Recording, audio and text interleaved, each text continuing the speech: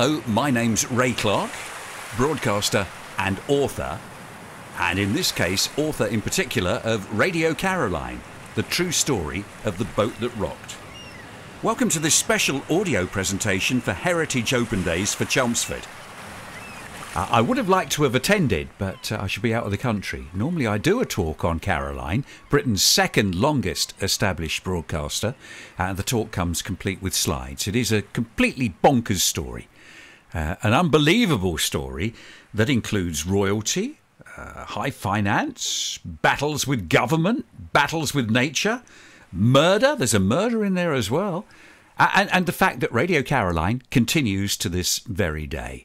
It is a pet topic of mine. It's, if you like, my mastermind topic. And that's what prompted me to write the book after I'd recorded 2 or 3 documentaries about the history of Caroline, or as much of the history of Caroline as anybody can come up with, because nobody can tell you the full story of Radio Caroline. A lot of the early instigators are no longer with us, and often 2 people would be in exactly the same position at the same time, but give a completely different story as to what went on and what happened.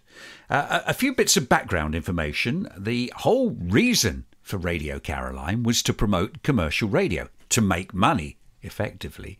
But to do that in Britain back in 1964, well, you couldn't. You couldn't go to the government, who control broadcast licenses, and say, we'd like a license to broadcast. And on top of that, we'd like to add commercials to our output. It just wasn't on.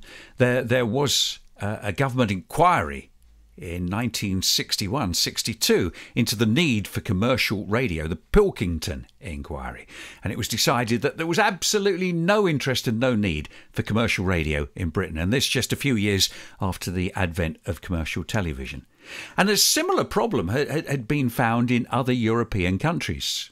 Denmark, with Radio Mercury, was the first offshore radio station to play popular programmes, popular music and commercials, and that started in the 50s off the Danish coast. Radio Nord followed off the Swedish coast, and Radio Veronica, a veteran nautical radio station, and Veronica still plays a part of the national broadcast system in the Netherlands. So the reason that all of this took place on board a ship was because you had to be outside the government's ruling in Holland, in Sweden, in Denmark, and obviously in Britain. It wasn't illegal to operate a commercial radio station, well, at least up until 1967, as long as it was outside the territorial waters of the state.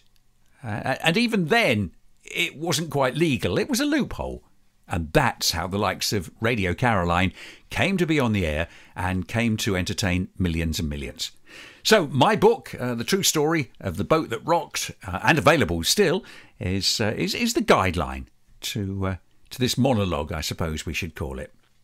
Now, when people think around the world of offshore radio, commercial radio, pirate radio, call it what you will, they think of Radio Caroline. But as I've hinted, it wasn't the first, and there were many to follow, and not just in Europe.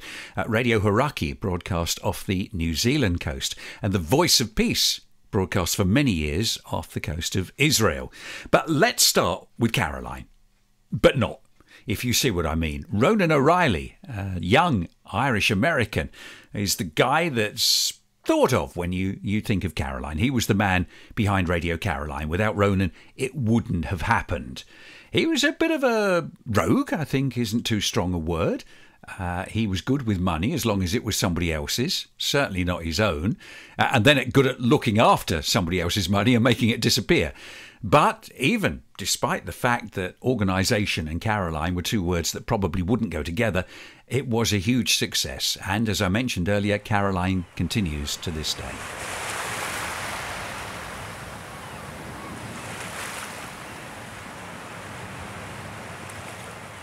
An Australian music publisher, Alan Crawford, had moved to London, was working for the world's biggest music publishing company, Southern Music.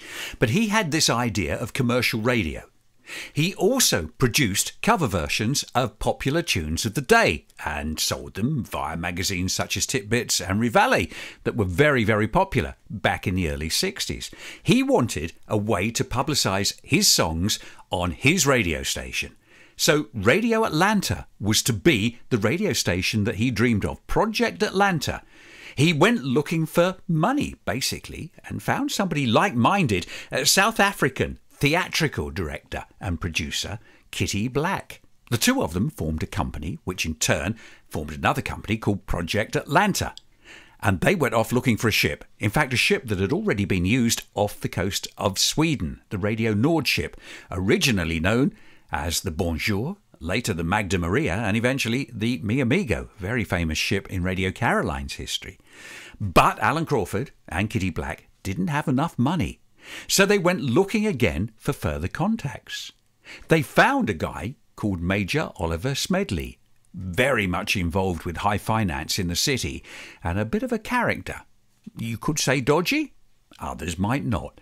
But he was also involved in politics. Had we been talking about 2020 rather than 1962-63, Brexit would have come to mind, very much in the ideal of Britain should stand alone.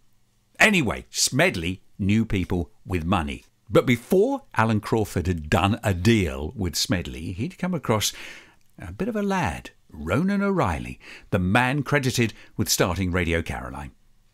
He went to O'Reilly, who was involved in the music business in London, and said, "I'm looking for money." "Ah," said Ronan, "my father has money. He might be interested in your project. Give me all the paperwork that shows we could legally start an offshore radio station. I'll take the paperwork to my father and perhaps come back with money."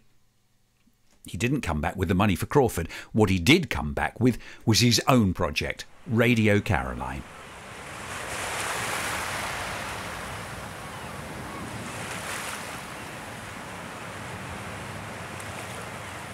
Beating Alan Crawford at his own game, Ronan O'Reilly found the money. Where did he find the money? Well, not his own family money. He went to the top, or effectively, one of those who he became acquainted with was a young guy called Ian Ross. His father had bucket loads of money. Jimmy Ross, he was known as, and another high flyer in the world of finance. Now, this Mr. Ross knew other people with even more money, including John Sheffield, who owned a company called Norcross that back in the day made a habit of bailing out companies that were struggling a bit. The Jensen Car Company was one, Buxted Chicken was another. He had money. He also had a daughter who was married to Jocelyn Stevens, who owned Queen magazine. But Jane Sheffield, wife of Jocelyn Stevens, daughter of John Sheffield, was a lady-in-waiting to Princess Margaret. That's where the money came from, the money that enabled Radio Caroline to start. Cash was used to buy a ship, a retired Danish ferry boat in Rotterdam. The ship was taken to Greenore, the port of Ronan O'Reilly's father. Yes, he owned a port in Ireland after making his fortune selling breeze blocks and Christmas trees. And of course, the O'Reilly family, very much part of the recent history of the island of Ireland. Ronan's grandfather was shot dead by the British Army in the 1916 Easter Uprising. So here was Ronan, a rebel, and now he had a cause to be a rebel, an offshore radio station that was just about to broadcast to England. Easter Saturday, 1964, Radio Caroline was on the air. Simon D and Christopher Moore were the first voices heard, and within a few days, half the country, it would seem, were listening to Radio Caroline on 199, your all-day music station. The programmes, from the ship, moored off the coast of Felixstowe. A few weeks later, along came Alan Crawford's Radio Atlanta. Yes, he got the money eventually, and the ship that he'd been looking for 2 or 3 years, but he'd been pipped at the post by Caroline. And whenever you think of offshore radio, Caroline is the name that comes up tops. After a few more weeks, the two of them, Radio Atlanta and Radio Caroline, realised, Crawford and O'Reilly, that they weren't making as much money as they could be by competing with each other. So a deal was done. The Atlanta ship, the smaller ship, Mi Amigo, would stay on the east coast, mooring off Frinton-on-Sea, and the original ship, the Fredericia, the Caroline, now named, would go up north and anchor off Ramsey Bay. off the Isle of Man and became Radio Caroline North. And from July the 3rd, 1964, Britain had a commercial radio network, Caroline North, Caroline South.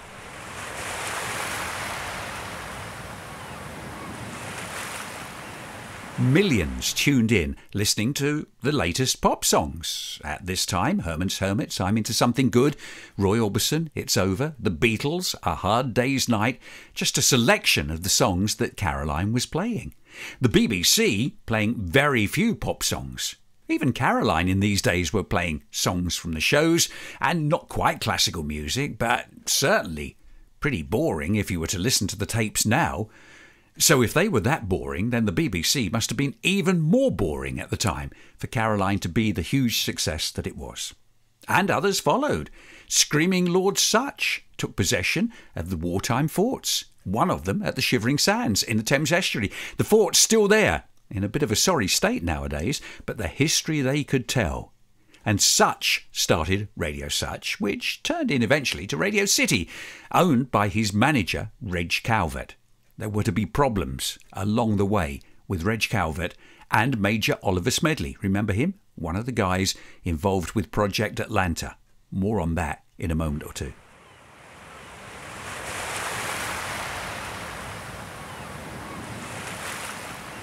You see, I told you it was a bonkers story. It's so complex that much of it will be left out in this shortened version of a monologue, I suppose we could call it.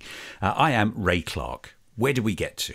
Screaming Lord Sutch and his manager Reg Calvert with a radio station called Radio City, eventually in the Thames Estuary. Other stations came along. A Radio Invicta also broadcast from forts in the Thames Estuary. A little later, Radio Essex, the country's first 24-hour-a-day local commercial radio station, and this is back in the 60s.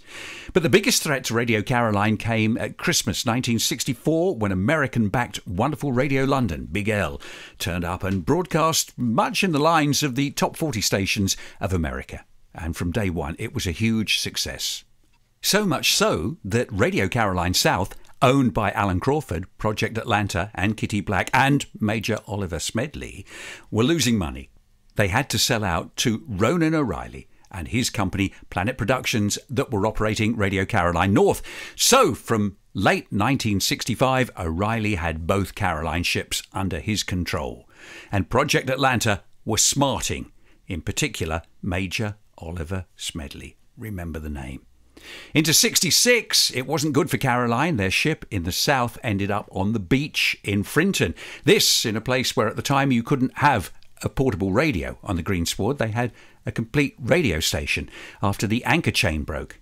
The ship eventually got to Holland, was repaired, and came back again, this time with an improved signal and an improved service as well. So Radio Caroline South now able to give Radio London a run for its money. And this was the start of the heyday of British pop music in many people's eyes and ears. Wonderful Radio London, Radio Caroline South, Radio Caroline North, Radio City, Swinging Radio England, Britain Radio, Radio 390, Radio 270. A fabulous time to be growing up and listening to pop music. But it couldn't and wouldn't last. Radio City on the Shivering Sands fort was struggling. It was making a bit of money, but was capable of making much more. Back to 1965, when Radio Caroline South, in effect Project Atlanta, was losing money, Major Oliver Smedley went to Reg Calvert and said, if we put a transmitter onto your fort, could this now become the home of Radio Caroline South? And we'll take our ship, the Mi Amigo, up north to broadcast to another part of the UK. Well, the deal sounded good on paper, but it was never that good. Smedley and his group, Project Atlanta, provided a new high-powered transmitter, which was anything but, not helped by the fact that it was dropped into the Thames when it was being transferred from the tender boat to the fort. It was dragged out, but never worked properly. Now, Reg Calvert wanted out of pirate radio, and he'd got a deal struck with Radio London. They were going to start another radio station on the Shivering Sands fort. Smedley got wind of this. His transmitter was on the fort. He claimed it was worth an awful lot more than it actually was. So he ordered a boarding party onto the Shivering Sands and silenced Radio City. Reg Calvert, the owner of Radio City, understandably not impressed with this, went to have a word with Smedley at his home in Wendon Zambo near Saffron Walden. It resulted in the death of Reg Calvert, shot by Smedley. In a court case that surprised many, Smedley was cleared of any charge. It was self-defence, after being initially charged with murder and then that charge reduced to manslaughter. Calvert was dead, Smedley had got away with it, but this was to be a turning point in British offshore radio. Anthony Wedgwood Benn, the Postmaster General of the day, understandably said you can't have pirates going around shooting each other. These stations will be closed down. And on August the 14th, 1967, the Marine Etc. Broadcasting Offences Act was introduced into the UK, where half the country were listening to these offshore commercial radio stations, and our constant supply of pop music was to be turned off just like that. With the exception of Radio Caroline. Caroline said, we're doing nothing wrong other than playing records on the radio. We will continue. And they did. Disc jockeys Johnny Walker and Robbie Dale continued to broadcast as Radio Caroline. Well, that was until March 1968 when the money ran out. And that was the end of Radio Caroline. Or so many people thought.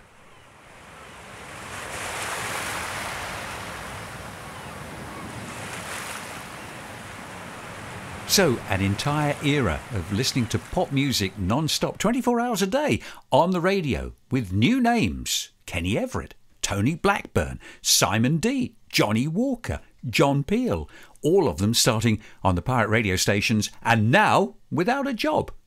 Well, for a few weeks, until the BBC were forced to establish a popular music service. On the 30th of September 1967, wonderful Radio 1 hit the airwaves. There was no need for Caroline, was there? You're listening to a special audio presentation for Heritage Open Days for Chelmsford. My name is Ray Clarke. So we'd gone through the 60s, and that was the end of offshore radio, of Radio Caroline, so everybody thought. But 1972, the Caroline ships that had lay rusting in harbour in Amsterdam were brought up for auction. One, the original Caroline ship, was scrapped, but the other, completely uninhabitable and unseaworthy, the Mi Amigo, put to sea. And amazingly, surprisingly, Radio Caroline was heard again. There was no money, it was an unseaworthy ship, the equipment didn't work, but over the weeks and months and years, Caroline was rebuilt, like a phoenix from the ashes. And in 1974 was popular off the coast of Holland. But then the Dutch introduced a similar law to the one that the British had introduced in 1967. So Caroline came home to the UK and anchored 18 miles off the Essex coast, where nobody could see what was going on, but you could certainly hear the programmes of Radio Caroline, live from the radio ship Mi Amigo, the very rusty and aged radio ship Mi Amigo. 1980, and time caught up with the ship. She sank off the long sand in the Thames estuary. And that surely must be the end of Radio Caroline.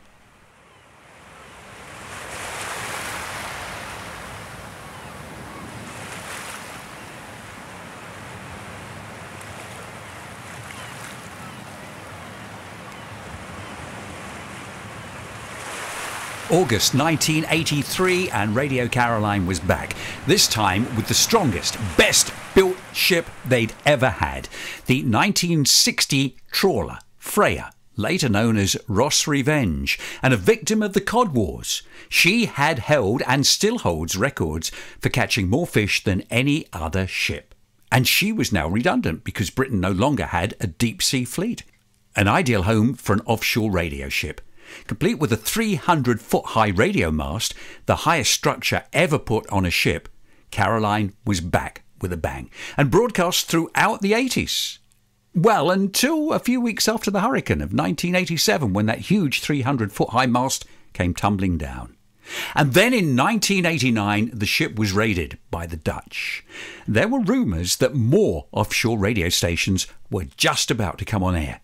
And the Dutch, understandably, didn't want to be put in a position that Britain was in the 60s, with an outbreak of offshore radio ships. They raided the Radio Caroline ship, wrecking much of the equipment, taking all of the radio equipment.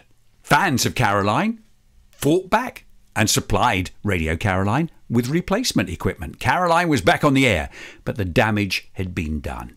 Eventually, in 1991, the most draconian of British laws was introduced. Had a ship off the coast been smuggling people or drugs? Well, there wasn't much the government could do about it. But broadcasting radio programmes and force could be used from the armed forces to silence the broadcasts.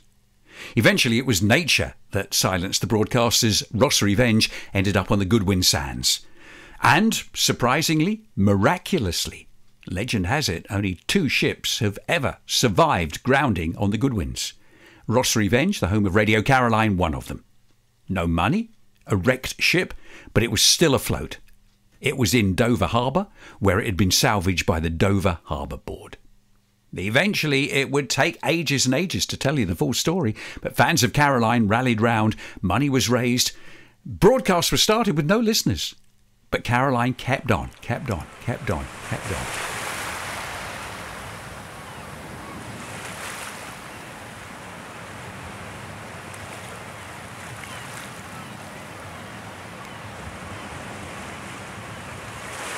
Ronan O'Reilly, the charismatic man behind Radio Caroline, died in 2020.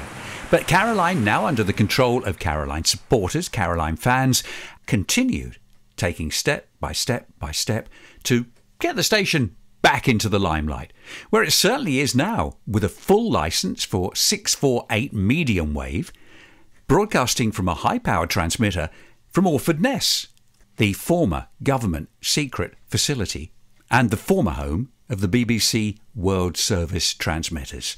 In 60 years, Caroline has gone full circle. Many have to ask why Caroline wasn't given a licence in the first place. But it's not just old-fashioned AM that Caroline broadcasts on.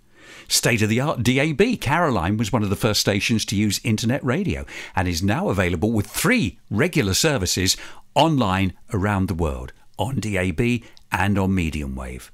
Check it out, radiocaroline.co.uk. So if anybody says, Caroline, oh, I used to listen to that years ago, you might like to surprise them by telling them it's still around and thriving. And that is a very, very, very short version of the most complicated and crazy and unbelievable story in British broadcasting.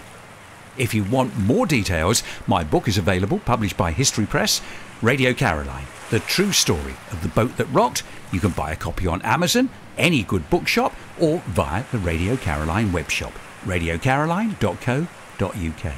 If you're interested in seeing the talk with slides, not just words, then contact me, rayradio100 at btinternet.com, or check out my website, rayradio.co.uk. Thank you for listening, and I hope I might have whetted your appetite to find out more about the amazing history of Radio Caroline. Britain's second longest established broadcaster, 60 years old, March 2024. And the ship anchored in the Blackwater estuary. Find out more about Radio Caroline. Thank you for listening.